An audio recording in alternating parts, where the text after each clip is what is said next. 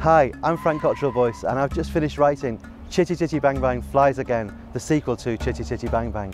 One of my own earliest memories is going to the cinema to watch the original film of Chitty Chitty Bang Bang.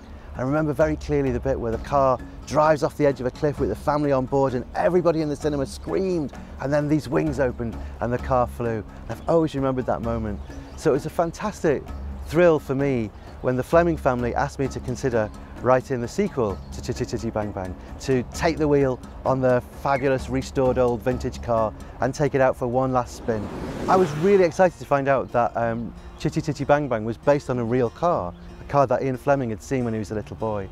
And at the beginning of my story, the Tooting family, their dad has just lost his job. He's a mechanic, an engineer. So to cheer himself up, he starts to restore an old VW camper van.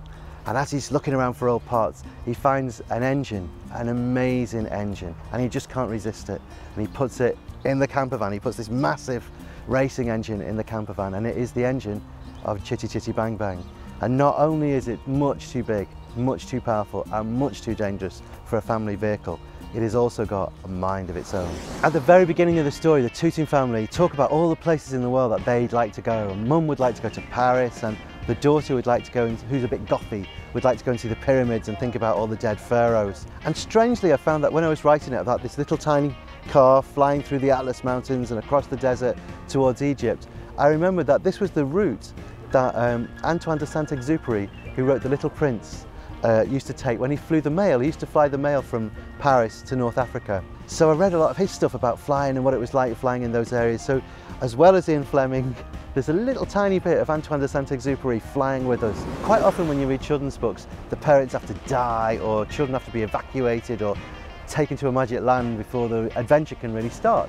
But in Chitty Chitty Bang Bang, Mum and Dad and even Granddad were along on that adventure.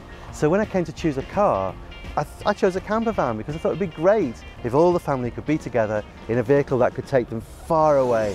If I was a car, sadly, I probably would be a VW camper van because I've got lots of children and I love being surrounded by them. Of all the gadgets that I've thought about in these books, the invisibility, the bulletproofing and the wings and the time travel stuff, the thing that most appeals to me is having a bed in a car. I just still love that idea that you can go to sleep while someone else is driving. I love that.